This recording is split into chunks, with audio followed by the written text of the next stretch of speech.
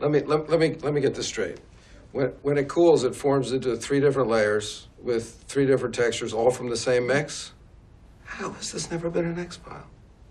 I have such wonderful memories associated with it. I remember my mom making it. I remember family vacations over the summer holidays and 4th of July, fireworks, America, God, love. That's some Jell-O. I mean, just the cherry flavor, the lemon lime tastes like leprechaun taint. But I have literally been looking for this for decades. But every time I look for Gupo ABC, everyone says, no, you must be thinking about Jell-O 1, 2, 3. It's the Mandela effect.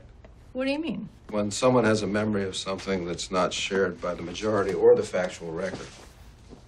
For instance, there are some people that have a memory of seeing a movie called Shazam, starring Sinbad as an irrepressible genie. Even after it's pointed out to them that they're probably thinking of a movie called Kazam, starring Shaquille O'Neal as an irrepressible genie, especially because a movie called Shazam was never made. But what if I don't remember either movie? You win! But, Mulder, isn't your false Twilight Zone memory also a Mandela effect? No, because my false memory is real.